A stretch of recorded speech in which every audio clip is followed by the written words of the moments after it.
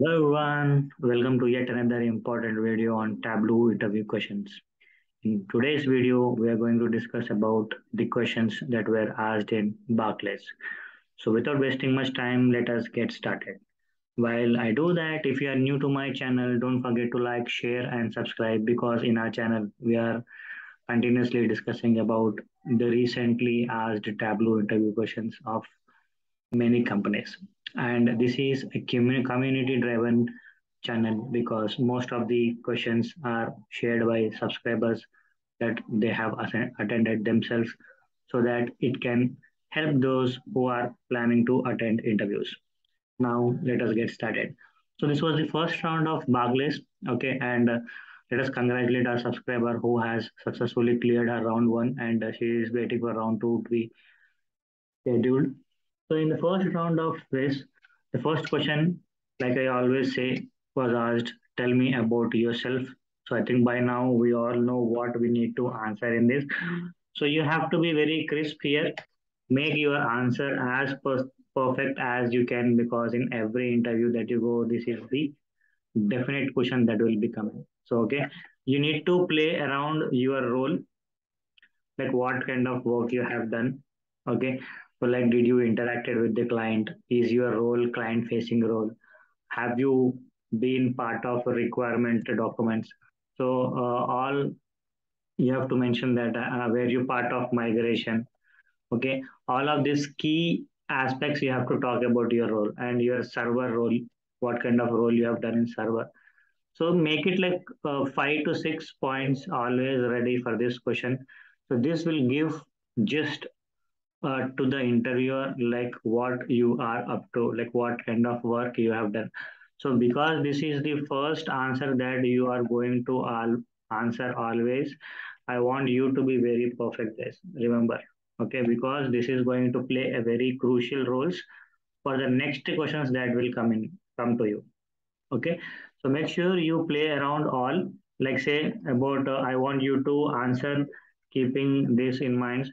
Mention points about documentation. Okay, because documentation is also very important, documentation and then testing and then requirement migration and server related points. So you need to focus around this, obviously, I mean all the time. So development is like mandatory, so I'm not writing or me writing that also. So these are something that you need to keep in mind always. Always, always, always. Okay. So maybe if at all you have a doubt, maybe you can create a rough draft and send it to me. We can together work and prepare a fine version of what you want to tell about this role. Okay. Tell me about yourself. Okay. And we'll post it. The best answer wins. Okay. So comment down with the points that you want to write. I'll correct and send it to you. And that way we can improvise what we are going to. Next is what work did you do as a Tableau developer or as a data analyst? So again, this is also important. The question is basically to test you how much of exposure you have on Tableau or as a developer or in your role, what role you have. So do not tell that you have never worked in a team or you have never interacted with the client and all.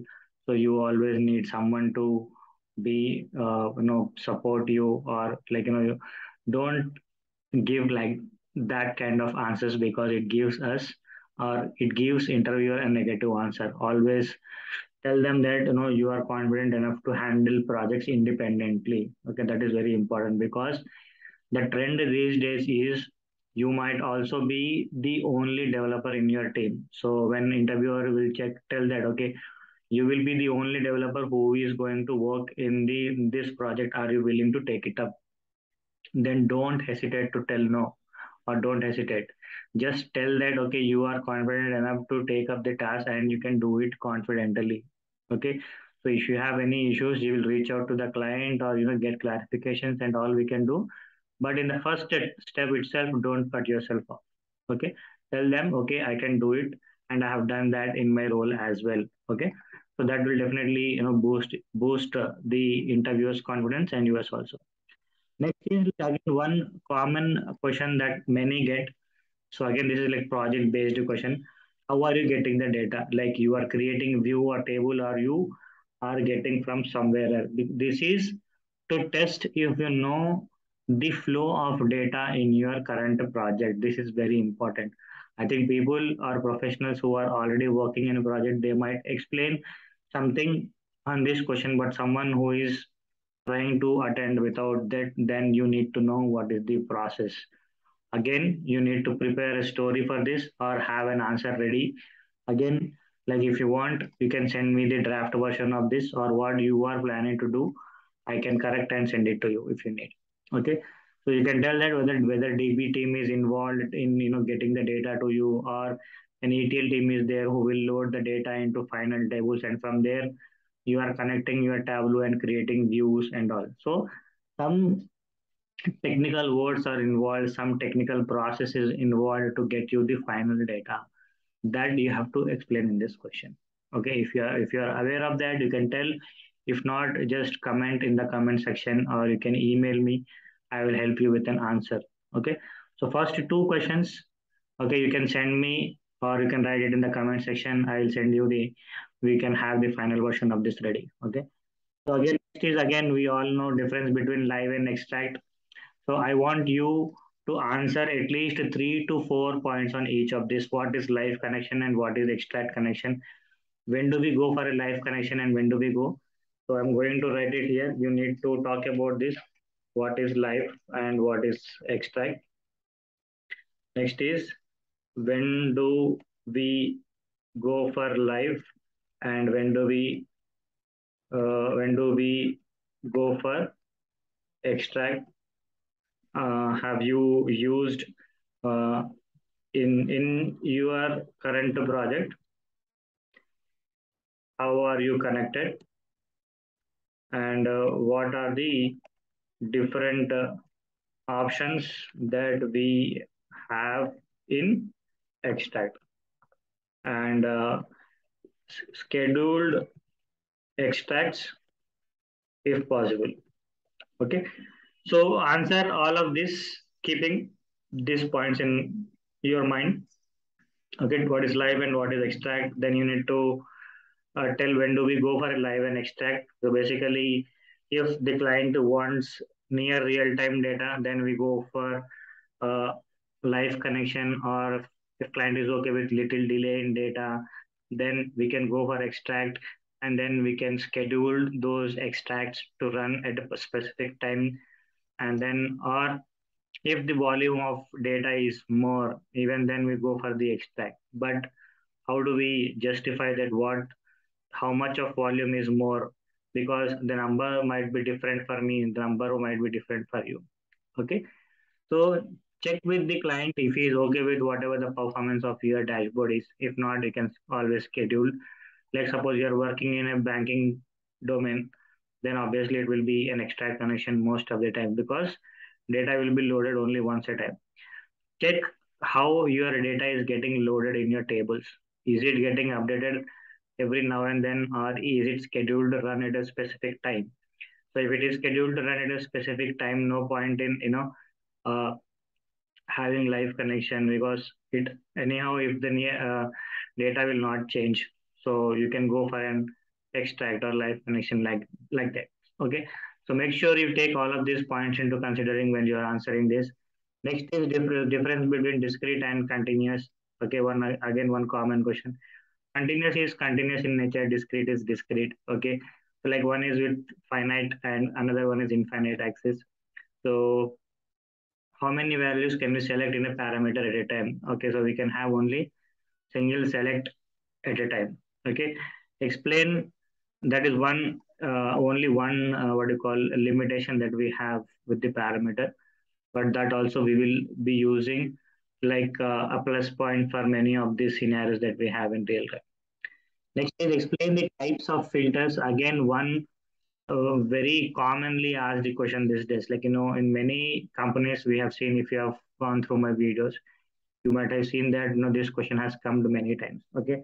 So again, if this kind of question is coming, I want you to take at least 15 minutes to answer, because it is something that we have prepared very well. So I want you to answer from what the filter is, how many types of filters we have,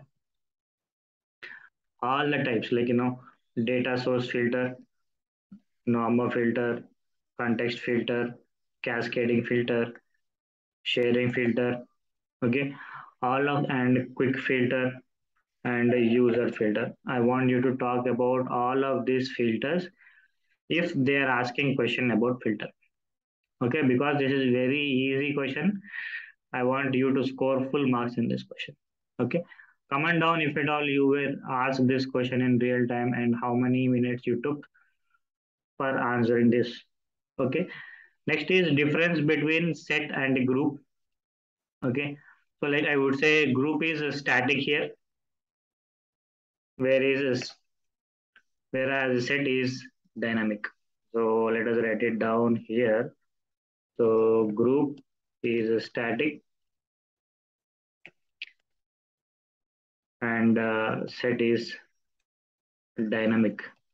Okay, like group of friends, they are always fixed. Okay, once we have our best friend, he will always be there. That is the notion that we have, that is static. So girlfriend is dynamic in nature. He or she might change, right, depending on the case. Sorry, no offense. Okay, let us be. Suppose we have a class of 10 students. So top five students of a class might change with every test that we take, right? So that is dynamic in nature. Like top five sales of January will be different. Top five sales of uh, February will be different. That way, every month based on their sales they have achieved, it will be changing. Like in real time, the performer of the month, he might be changing every month. So, okay, like he can't be same for 12 months across. So based on whoever is performing best, he will be given award. So that is one set we can call. Group is static. So once we have defined that as a group, it will not change. Like in a group of customers together. Okay, like that. Now next is what is LOD and types of LOD. Again, one very important question. LOD means level of detail expression. Okay, so like at which level you want your what you call aggregation to be fixed, or the level of granularity of your data. In that kind of cases, we go for LOD expression. So anything that is enclosed in flower braces, we call it as LOD expressions. And these are followed by scoping words like say fixed, comma, include, and exclude are three scoping words or keywords we call. So followed by colon and then one aggregated measure like say sum of sales,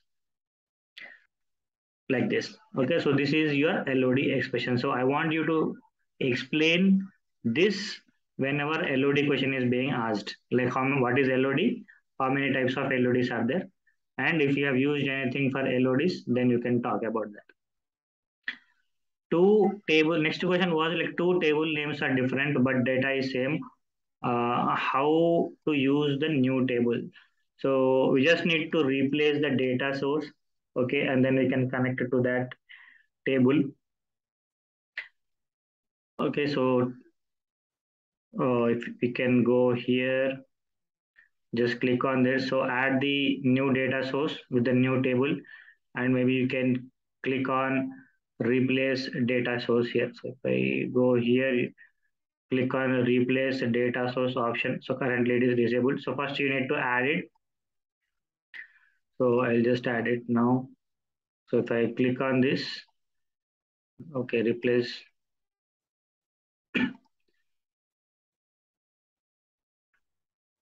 I'm just clicking on replace data source. So here you have to check the new data or a different table that you have, and then you can change it here. So that is something that we can add it. How to use group by function here? So group by function.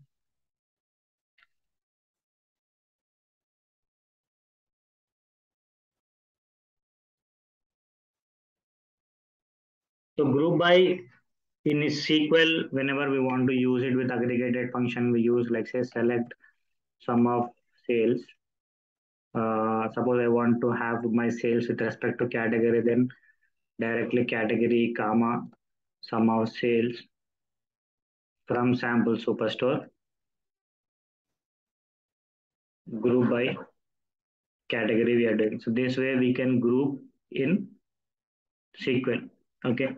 But whereas in Tableau, when I talk about group by, then suppose I think it is about he's asking I want to group all the customers starting with A. Then I can simply click on this customer name and click on create and click on group. So this way I can group the customers that I want together and click on group. This way we can group them. So here I will write it as customer name with A and click on. If you want all others to be in other, click include other. So now we have totally only two groups, customer name with A and other one is other. Click on apply. That's it. Now we can take this and drop it here and just remove it. This is how we can group them here. Okay. I think this is what he is talking about when he says group by function. Report is not running in server in live connection and Excel.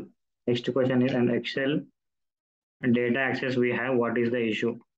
So he's telling that report is not running in server in live connection and Excel data access we have. What is the issue? So the issue here is related to data loading in Tableau. Okay, so you need to make sure your data refresh is getting successfully completed. Try to refresh it. Go to here and maybe you can click on this. And from server also you can try to reload that or rerun that.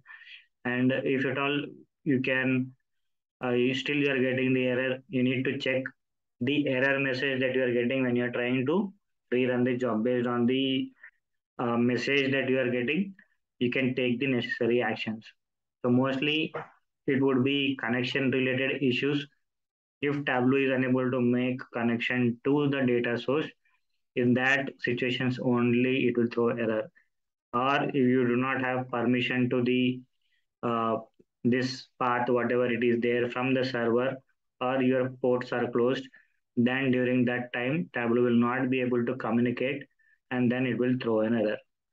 So it could be, so I'm writing it as it could be password related issues, it could be connection issues or network issues or access related issues.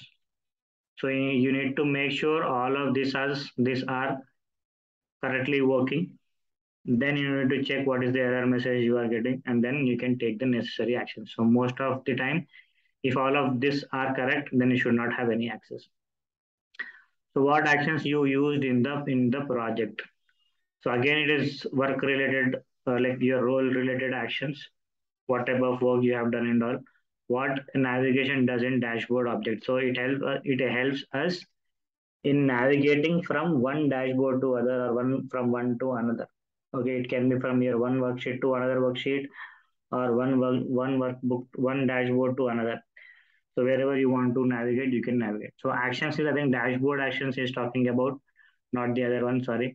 So if I go to the dashboard here, if I click on dashboard and click on actions, here we have many actions. So widely used actions are filter actions, go to URL or go to change, go to sheet and change set values. These are something that we very often use in real time. Okay. So comment in comment section which action you have used. So we have used filter action and go to sheet actions many times in my project. So yeah, I think that was the last question that was asked. Yeah, and yeah, I think that's it from my side in this video. I hope you liked it and it helped you. If you like it, don't forget to like, share, and subscribe. And please do comment in the comment section because according to the algorithm of YouTube, it shares better when you comment more. Okay, so no other intention. Have a good day and see you in next video. Bye bye.